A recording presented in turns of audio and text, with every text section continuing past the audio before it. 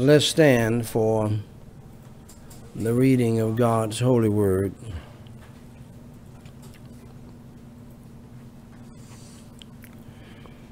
I am basically preaching two messages in one because I'm trying to do something I've never done before. Yes, I'm going to preach the gospel every time I get an opportunity as I preach about Jesus. But I am focusing also on what is the gospel as a preface, if you will, to the message. And so, by the grace of God, I am preaching in your hearing, if the Lord will so lead me. Jesus reveals God's true intent behind the law. Part 41, the law of retribution. Just Jesus Evangelistic Campaign, day 289, since January the 20th. I don't know if that's exactly correct, but that's what they tell me. Cut that on. Since January the 20th, 2017, this year. Day 656, since January the 1st, 2016. The preface is, what is the gospel?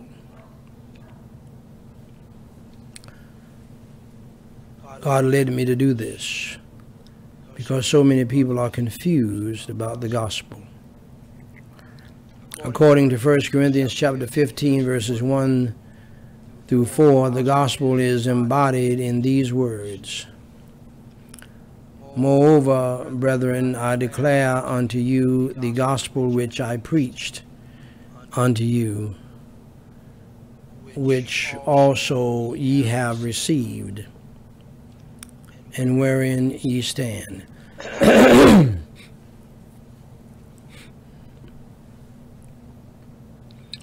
By which also ye are saved. Pardon me. If you keep in memory what I preached unto you, unless ye have believed in vain. For I delivered unto you first of all that which I also received, how that Christ died for our sins according to the Scriptures, and that he was buried, and that he rose again the third day according to the Scriptures. Tomorrow I'm going to share some special commentary on this verse, 1 Corinthians chapter 2, verse 2, which says, For I determined not to know anything among you save Jesus Christ and him crucified. Jesus Christ and him crucified, for he died for our sins.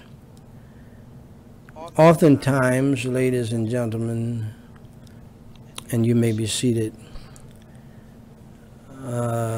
in the Bible, the prophet of God was used by God not only to preach and proclaim the truth, but to be a symbol. And oftentimes the prophet is sent rather to be a symbol to other preachers and to other people, to provoke confession of sin and repentance and getting back to the main thing. Everybody has their calling.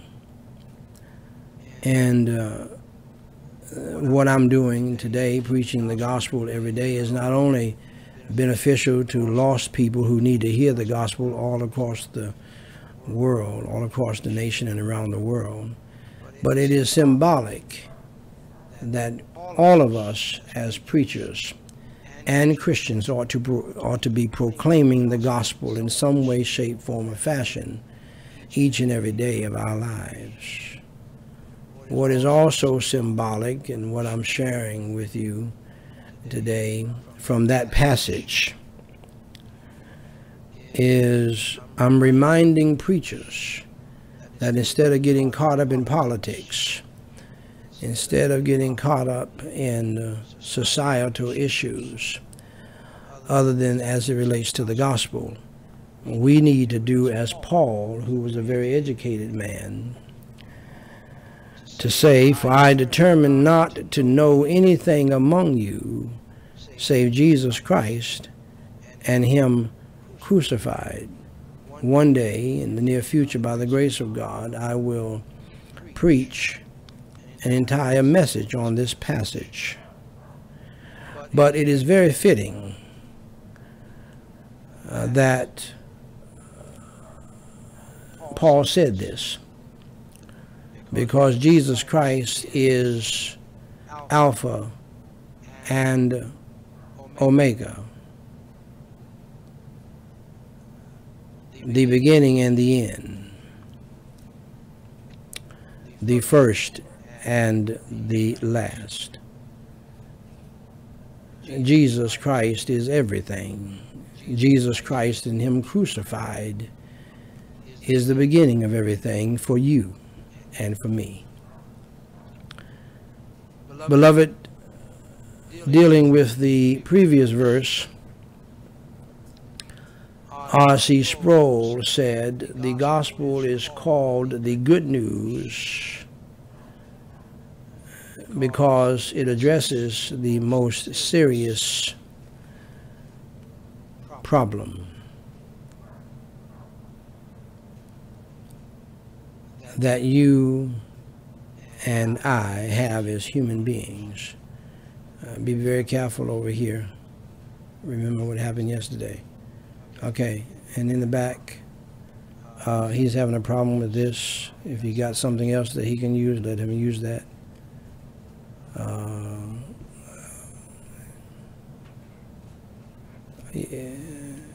You take control over it yourself. Just pull it out of there, and you just take control over it and put it over here.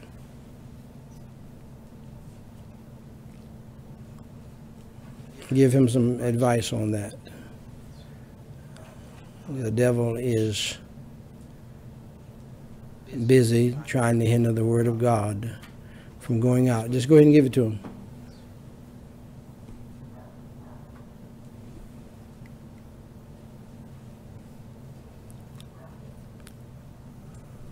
If you're on camera number 3,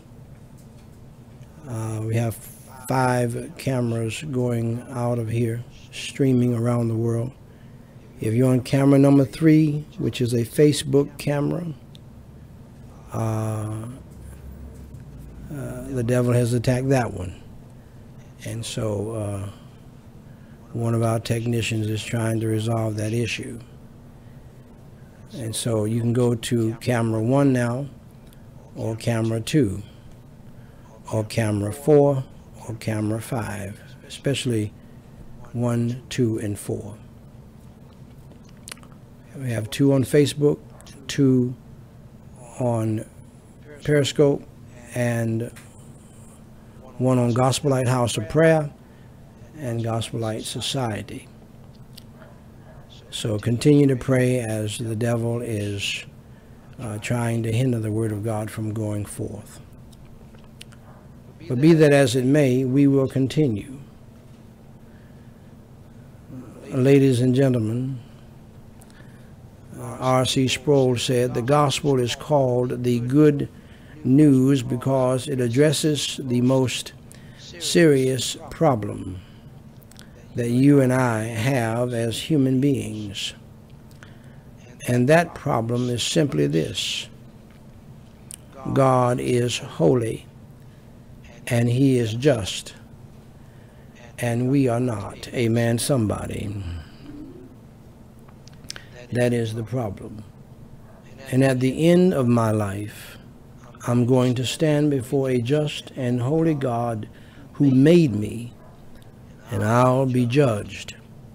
And I'll be judged either on the basis of my own righteousness or lack of it, or the righteousness of another, Jesus Christ. The good news of the gospel is that Jesus lived a life of perfect righteousness, of perfect obedience to God, not for his own well-being, but for his people, the people he died for. He has done for me what I couldn't possibly do for myself. Can somebody say amen? You might as well humble yourself and embrace that. But not only has he lived that life of perfect obedience, he offered himself as a perfect sacrifice in my place to satisfy the justice and the righteousness of God for me and for you. That is the gospel. Believe the gospel, dear friend, today and be saved. Believe in the Lord Jesus Christ and believe that he died for your sins, was buried, and rose again on the third day, and he'll save your soul. Just hold that one. Just hold that one up, and let the other one just stay down. Just hold it with your hand. Okay. But you need to get that one going. Is there a problem?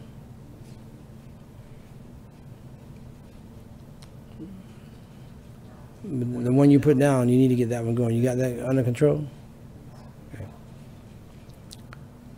So at this time, ladies and gentlemen, I'm going to try to do something I have not done for several weeks, as God has stopped me right there at that passage. And so I want to invite you to turn your Bibles to Matthew chapter 5, verses 38 through 42, as we continue with the life of Christ, as we preach the gospel of Jesus Christ. The Bible says in verse 38 of Matthew chapter 5, ye have heard that it hath been said, an eye for an eye, and a tooth for a tooth. But Jesus says unto us, but I say unto you that ye resist not evil, but whosoever shall smite thee on the right cheek, turn to him the other also. And if any man will sue thee at the law, and take away thy coat, let him have thy cloak also. And whosoever shall compel thee to go a mile, go with him twain. And as I said to you last week, only God, only Christ, only the Holy Spirit of God can help you do that. Give to him that asketh thee, and from him that would borrow of thee, turn not thou away. Don't fear them not paying you back. Just go ahead on and do it. What many Christians have decided to do when people ask them for a loan or for some money, they have been burnt so many times, they just say, no, it's not a loan, I'm giving it to you. And when somebody comes to you in need, you just pass it on. Basically, they're saying, I know that I'll never see that money again. And it happens most with family members. And this coming Thanksgiving, you're going to have some family members not come at all to the family dinner because they owe family members money. You're going to have some come to be bold enough to come to the family dinner, sit right across the table from a family member they owe $500 to and won't say anything about it and try to avoid eye contact and so forth and so on. Francis Bacon, you may be seated, said, in taking revenge, a man is but even with his enemy, but in passing it over, he is superior. Jesus' interpretation of the eye for an eye, tooth for a tooth law goes contrary to our sinful nature, doesn't it? I'm reminded of a story that was in the newspaper around the world today, and I told you that people will get upset about their food, particularly gluttons. They are very serious about their little g God food. I was taken aback when in this story, and of course now in newspapers all around the world you can see the video, when I saw a poor white woman be beaten down to the ground by a skinny black woman, but was strangely hitting this white woman with a fierce left hook that I have not seen since Sugar Ray Leonard. Surely this woman should be in the boxing ring. I've never seen a left hook like this woman's left hook. Now I may get somebody mad here, but she was hitting so fiercely, this white woman. She gave her two black eyes.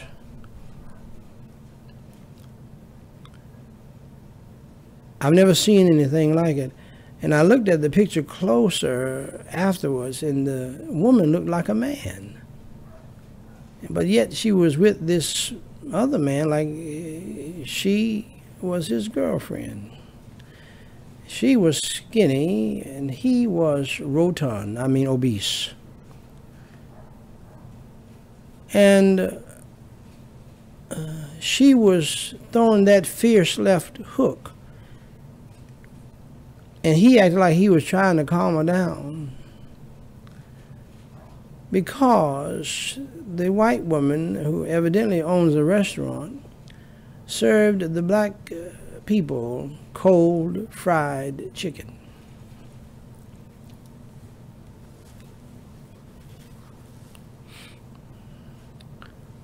I told you, don't get in between a glutton and their food.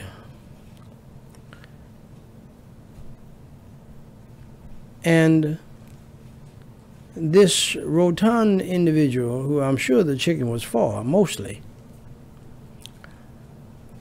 he acted like he was trying to calm his girlfriend or wife down, or whatever the case might be. And I assure you, I don't want to meet him. Because, come to find out, he had a fierce right hook. The woman's daughter jumped out of the car after seeing her mother pummeled with this black woman with this fierce Sugar Ray Leonard left hook that came out of nowhere. This teenage daughter, bless her heart, tried to get out to defend her mother.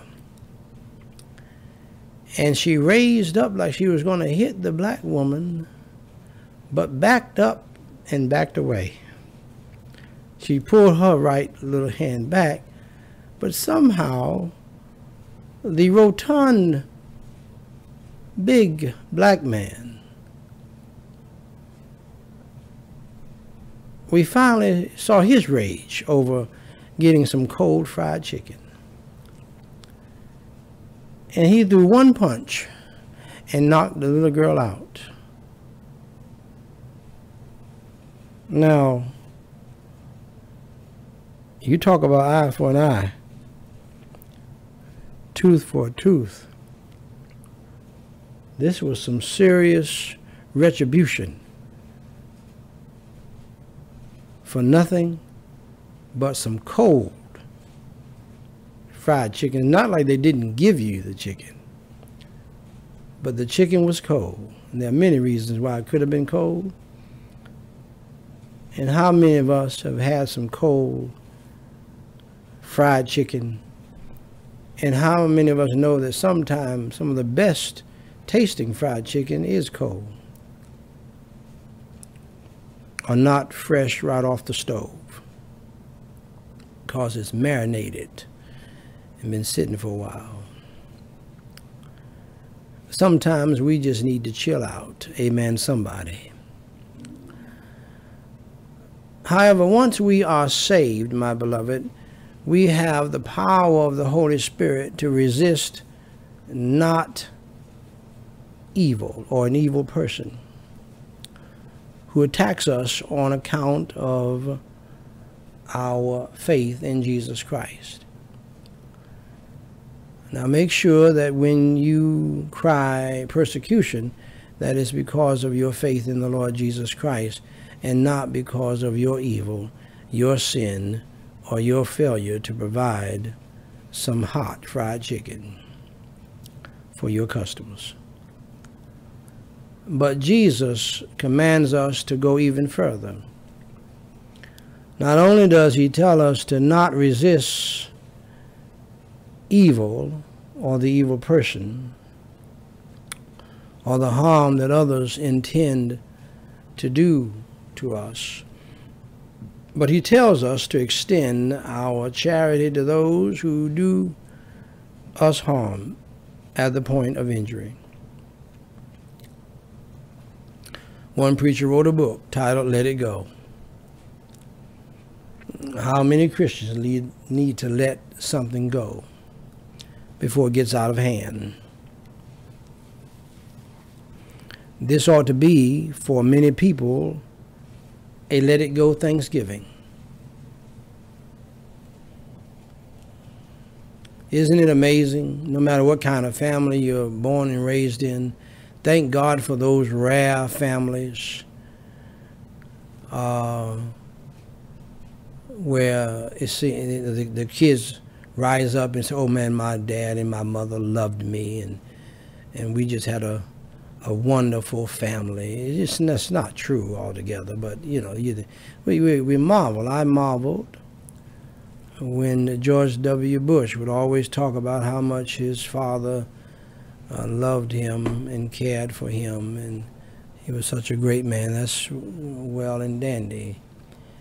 But we didn't know he was grabbing butts, and maybe female butts and behinds, not only sitting in the wheelchair, but a story came out this week where he did it as president and sexually harassing people, and I'm sure that kind of stuff rubs off. The apple does not fall far from the tree. So with all of the warm statements about our parents, we all have issues, and issues in the family, be they white and wealthy like the Bushes, or black and down and out. We all have issues in our families, and so therefore we all ought to just commit. Daniel White IV in the back. We all ought to commit to a let it go Thanksgiving. How about that? Just let it go. Ill feelings, negative feelings, still hurt thinking that one sister was favored over another sister, civil rivalry, one child trying to get the praise of the father or the mother or both over the other one, and the father loves his children all the same, and he praises one for one thing she did, he praises another for something else she did, and then there's some kind of competition thing going on. Everybody wants to be the star of the family. Everybody wants to be the one who is noticed. And that's not how it ought to be. We ought to be humble, and we ought to practice on this Thanksgiving week. Instead of staying home curled up in a fetal position under a little Huggy Bear blanket by ourselves, eating some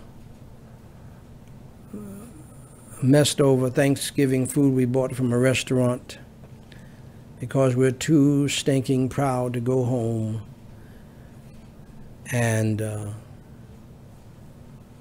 for whatever reason, with the remote control in our hands in the black and dark night, binging on some show that you can hardly stand. Daniel White IV.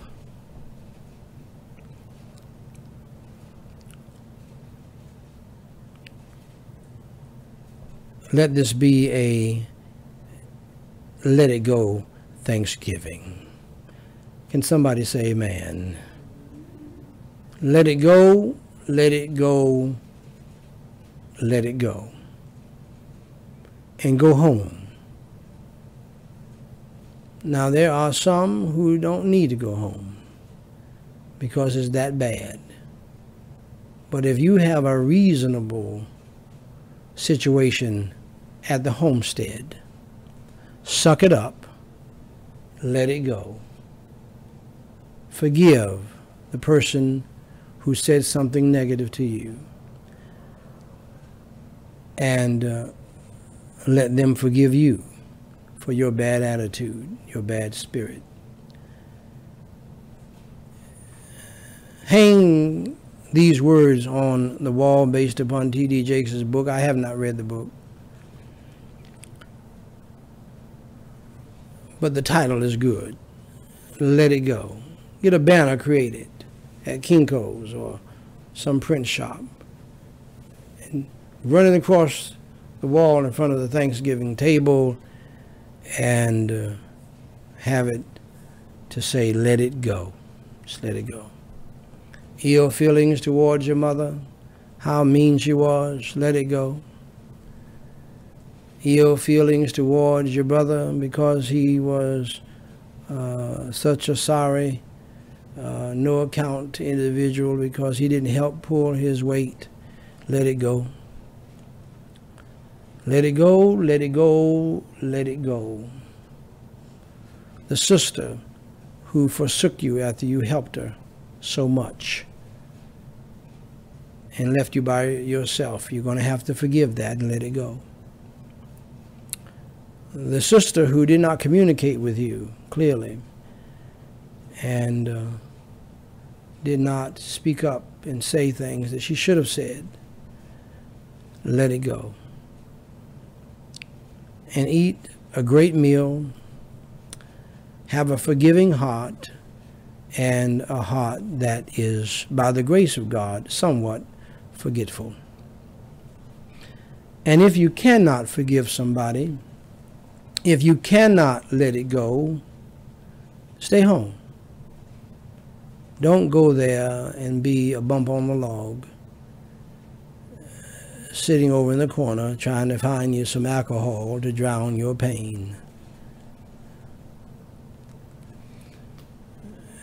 Because especially if it's a black family, they're going to look at you funny. I don't know what the white folks do, but they're just as crazy as some black folk. in the family. We all have our issues. Whosoever shall smite thee on thy right cheek, turn to him the other also. Do you know there's going to be some fights at some Thanksgiving dinners this week? In fact, I hate to tell you this, but somebody's going to get killed right after Thanksgiving dinner. They don't want to ruin the Thanksgiving dinner because, you know, mama can put her foot in it and and really cook something. They're going to eat that and enjoy that, and then they're going to kill somebody.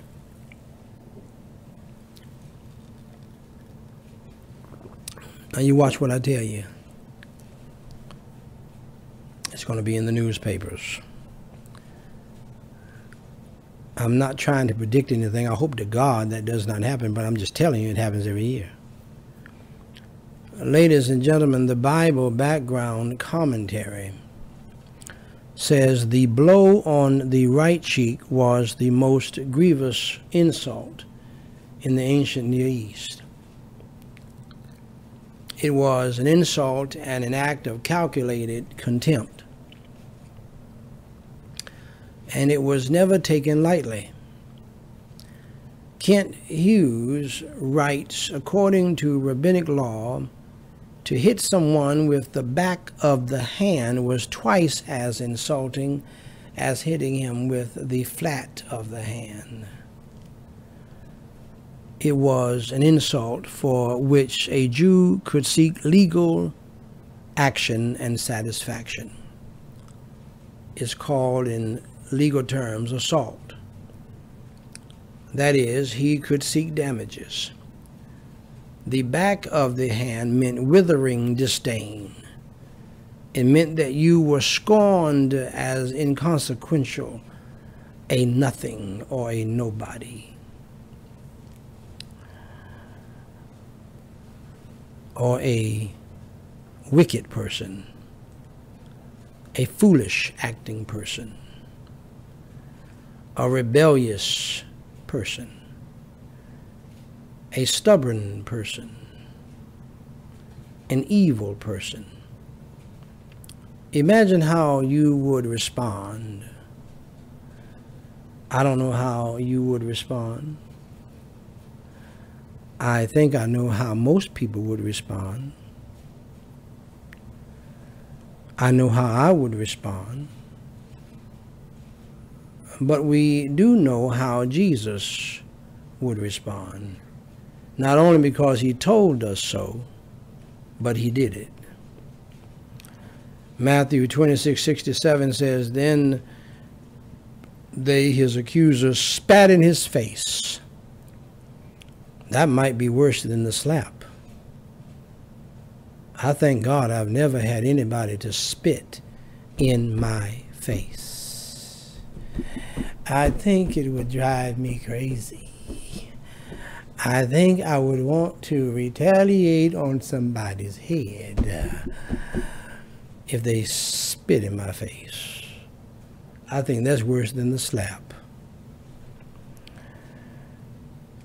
They spat in his face. You talk about insult. You talk about disrespect. And there are places still in the world today where people will do their little gargle and spit in somebody's face. That's the ultimate insult to me. I am reminded that I went into an Italian restaurant one day in a town known to be rather racist. And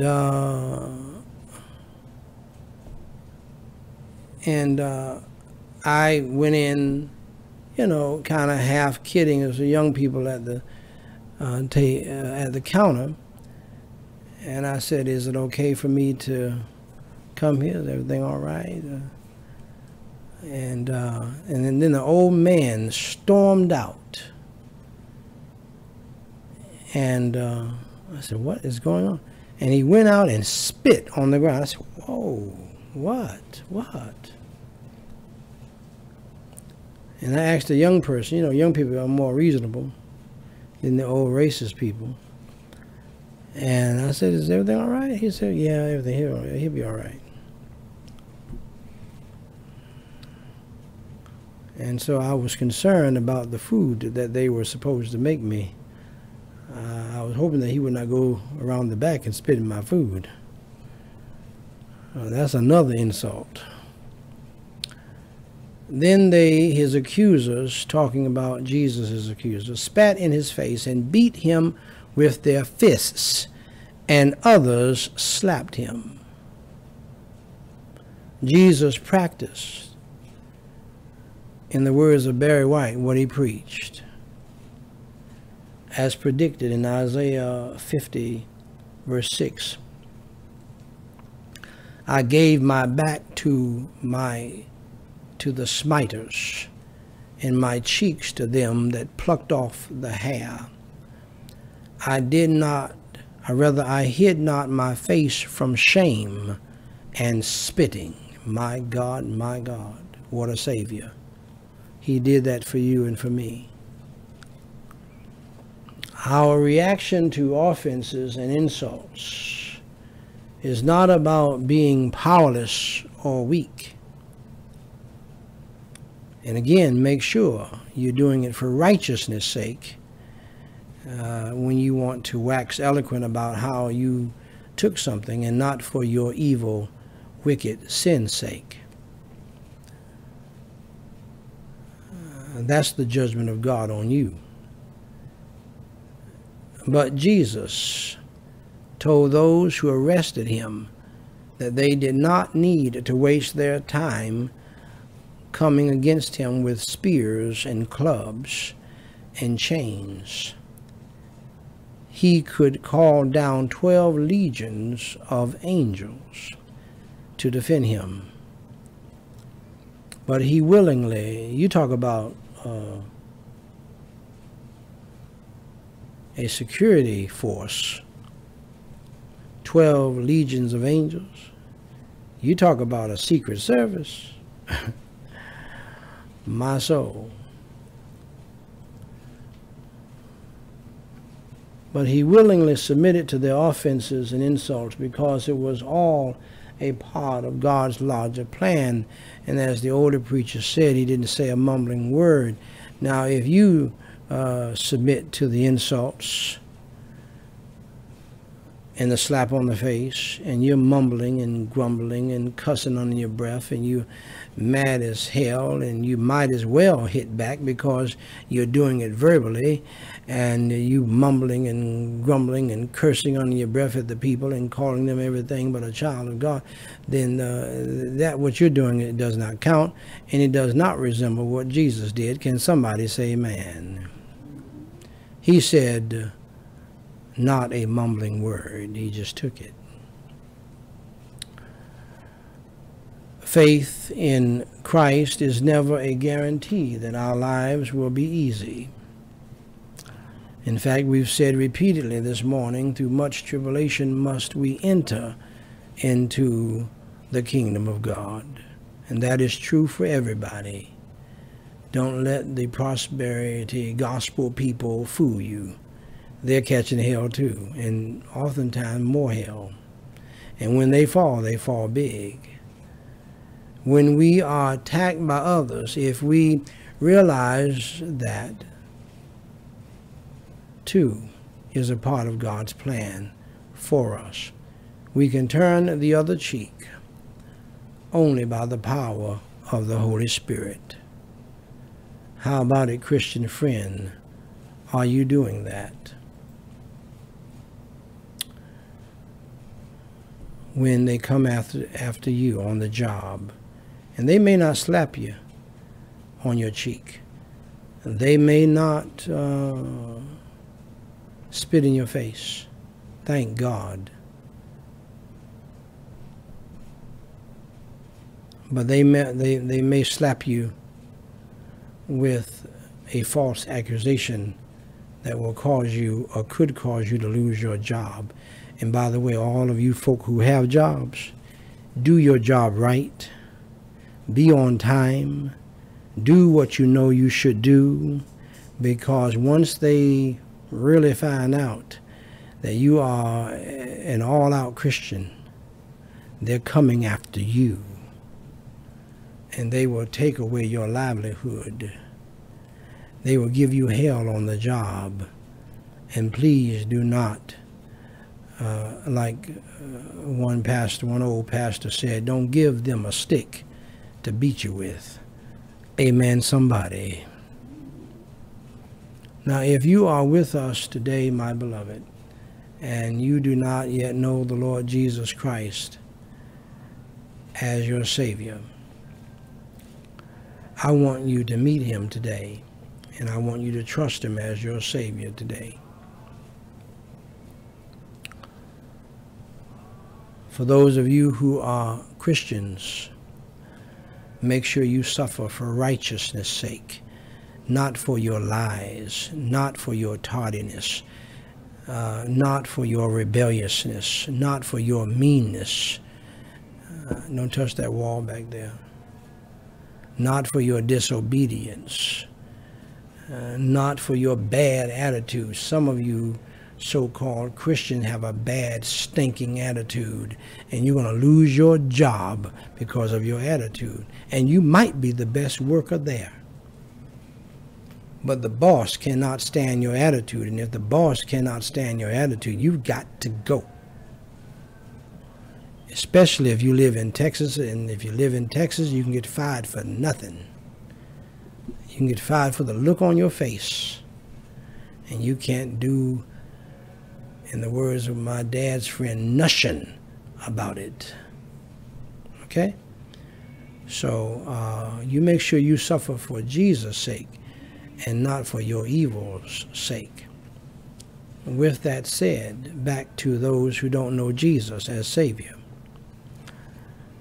If you want to be saved from hell today, first accept the fact that you are a sinner and that you have broken God's law. The Bible says in Romans 3:23, for all have sinned and come short of the glory of God. Secondly, accept the fact that there is a penalty, there is a punishment for sin. Always. The Bible says in Romans 6:23, for the wages of sin is death. We die physically because of sin. We die spiritually because of sin and go to that awful place called hell. Third, accept the fact that you're on the road to hell right now. Yes, you are. If you have never trusted Christ as Savior, you've never believed in Jesus Christ, the death, burial, and resurrection of the Lord Jesus Christ.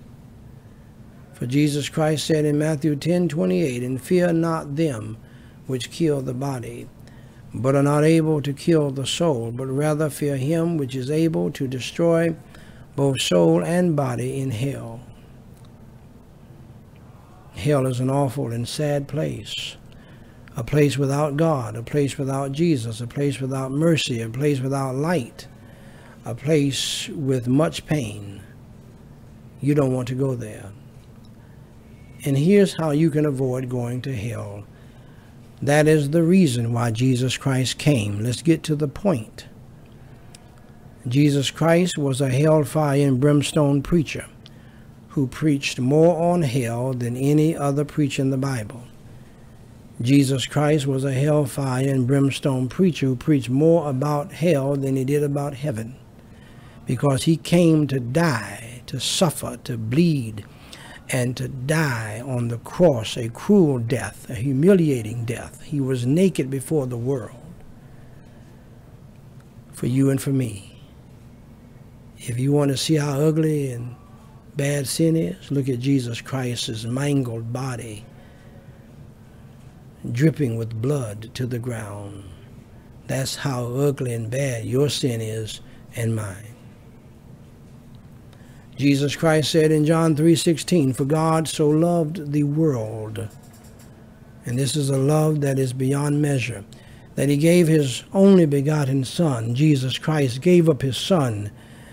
To get a little taste of that, give up any one of your children for somebody else, and hang them on a cruel cross after watching them beaten beyond recognition. Father, mother, those of you who don't have children, you don't know what I'm talking about. You have no clue what I'm talking about. But those of us who have children, we would rather die than to see our baby daughter with leukemia at St. Jude's. And we're not sacrificing her at all. But it's a daily killing of us. It's a daily death to see one of our children on that hospital bed with a bald head and body being eaten up with cancer. And we're not sacrificing our child for anybody. In fact, we wouldn't even do that. But God did it for you and me, his only child, Jesus Christ. That whosoever, that word whosoever means anybody at any time in history, believeth in him, that is, believe in Jesus Christ, the Lamb of God who took away the sins of the world, should not perish, that is, in hell, but have everlasting life, that is, in heaven. It's as simple as that, folks. God made it easy for us to be saved, but it was very hard for him and very hard for Jesus. And so I would advise you to trust Jesus Christ as your Savior today. I would humbly advise you to believe on the Lord Jesus Christ and receive the gospel that Jesus Christ died on the cross for your sins, was buried, and rose again. I would strongly advise you to pray and ask God to save your soul through Jesus Christ today, and I'll be glad to lead you in that prayer, commonly called the sinner's prayer. Before I do, allow me to break it down even further. Romans 10:9-13 says that if you shall confess with thy mouth the Lord Jesus, and shall believe in thine heart that God hath raised him from the dead, you shalt be saved. For whosoever shall call upon the name of the Lord shall be saved. Are you willing and ready to pray with me, believing in your heart in the Lord Jesus Christ, the Lamb of God who took away the sins of the world? Let's do it. Repeat after me, phrase by phrase, and mean it from your heart. Holy Father God, Holy Father God, I acknowledge that I am a wicked sinner, and I have broken many of your 10 commandments in my life. I have stolen other people's stuff before. I have coveted and lusted after other people's family members and things. I have lied before. I have disobeyed my parents and dishonored my parents. For Jesus Christ's sake, please forgive me of my sins, as I now believe with all of my heart in the Lord Jesus Christ, that he died on the cross for my sins, was buried, and rose again. I receive the gospel of the Lord Jesus Christ. I receive Jesus Christ into my heart. Lord Jesus, please come into my heart and save my soul from hell. Fill me with your Holy Spirit and help me to repent of my sins past and to turn away from my old evil ways and to follow you in the new life. In Jesus Christ's name I pray, and for his sake, amen.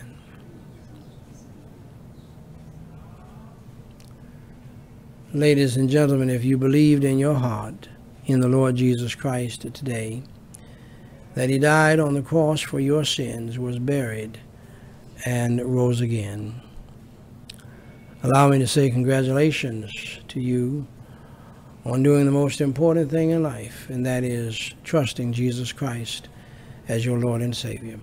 For more information to help you grow in your newfound faith in Christ, please go to gospellightsociety.com and read my pamphlet, What to Do After You Enter Through the Door. Jesus Christ said in John 10:9, I am the door. By me, if any man enter in, he shall be saved, and shall go in and out and find pasture. Beloved, if you trusted Jesus Christ as your Lord and Savior today, please email me at dw3@gospellightsociety.com and let me know. We have some free material that we want to send you. If you have a prayer request, please email that to us as well, and we will pray for you until you tell us to stop. Until next time, my beloved, God loves you, we love you, and may God bless you real good, is my prayer. Let's all stand. Jesus will save you now.